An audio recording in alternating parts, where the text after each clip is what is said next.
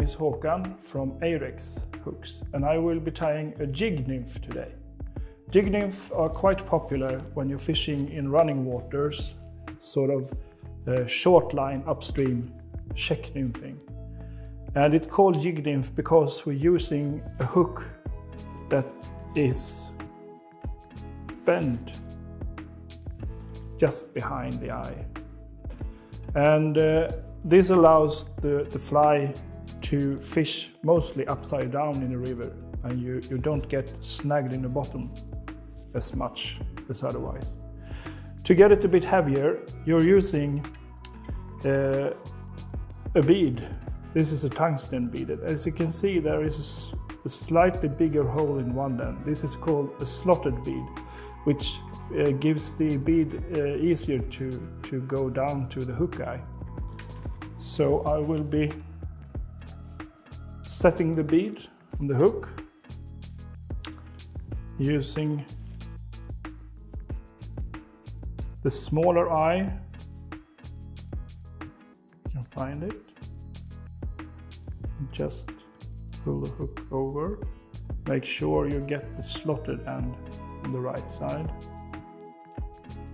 There we have it. And now we can put it in the vise. There you can see how the bead is going all the way down to the eye. It's quite easy fly to tie. You don't need a lot of materials, and you can change the color of the bead and the size of the bead for the reason you're looking for. The hook is called the freshwater Ahrex FW554. This is the size 14. And for the tail, I'm using some fibres from a pheasant tail.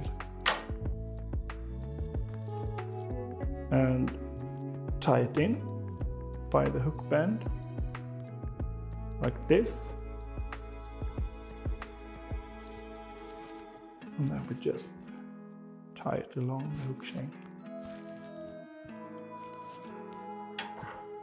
And we cut it off.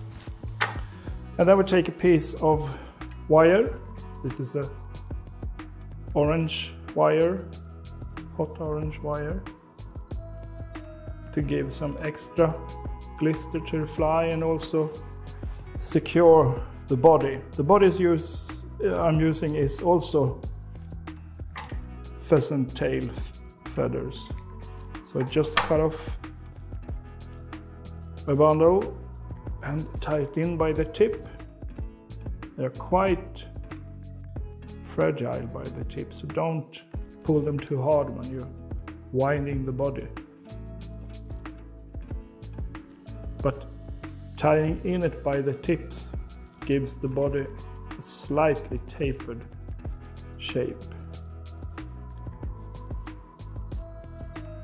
And just make an even body and secure.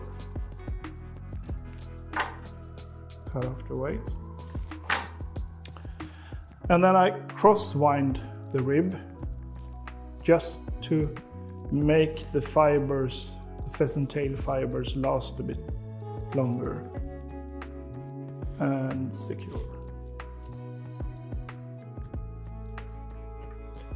And cut off.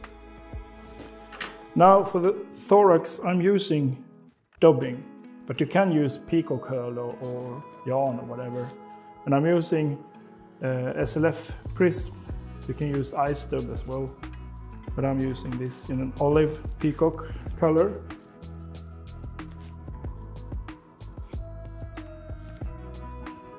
And just make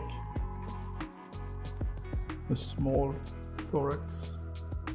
Make sure to cover it all the way up to the bead. And then we just finish off with a whip finish. And there is your finished jig nymph.